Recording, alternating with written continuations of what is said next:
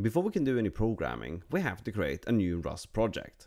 Well, technically we don't have to, but we're going to because it makes things so much easier. And we're going to do that using Cargo.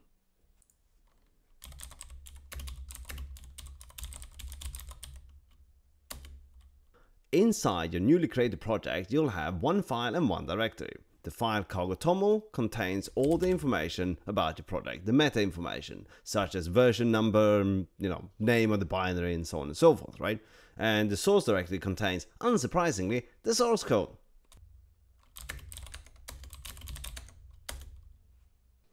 Inside the main RS file there is a main function. The main function is the entry point of the program. You cannot rename this function. If you do, the program will no longer compile. And in the body of the main function we have a printline macro. And the reason we're using a macro rather than a function is because Rust does not have variadic functions. And finally we can run our program using cargo run. And we can see hello world printed to the screen, and you're well on your way of becoming a rockstar developer.